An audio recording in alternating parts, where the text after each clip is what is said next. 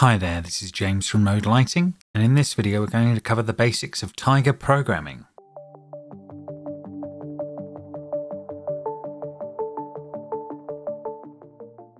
Okay, first things first, we're going to cover default operation. Out of the box, the processor should be on 001, the plate will be controlling zone 1, and the default operation will be button 1 will be 90%, button 2 75%, button 3 50%, button 4 25%, and there will be an all off and an all on at the bottom.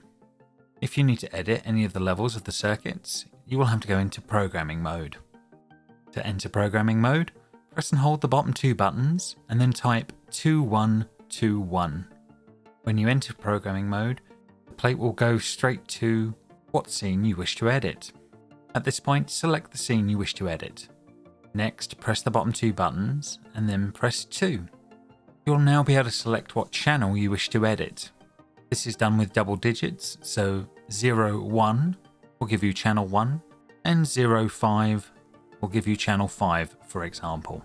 Select the channel you wish to edit the level for.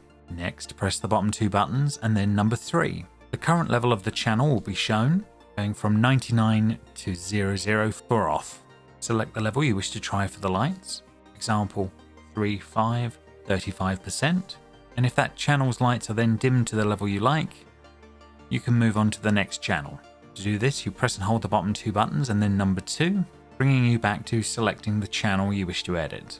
Then choose another channel, and then press and hold the bottom two buttons and number 3 to also then change the level for this new circuit.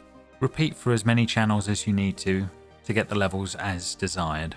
If you need to change the fade time of a scene, press and hold the bottom two buttons and number 4. You then have a fade rate of seconds. The default is 0.5 for 5 seconds, and you can increase this number as needed. If you wish to copy a scene, example scene 4 to scene 5, and then edit your levels, you do this by pressing the bottom two buttons and number 1, and then selecting the scene you want to edit, in this example number 5, then press and hold the bottom two buttons and then number 7, and then next will be to select the scene that you wish to have a copy of, in this case number 4. If you then press and hold the bottom two buttons and number 8 to cancel out of programming mode, you will see that those two are now a copy, and then you could edit from there onwards.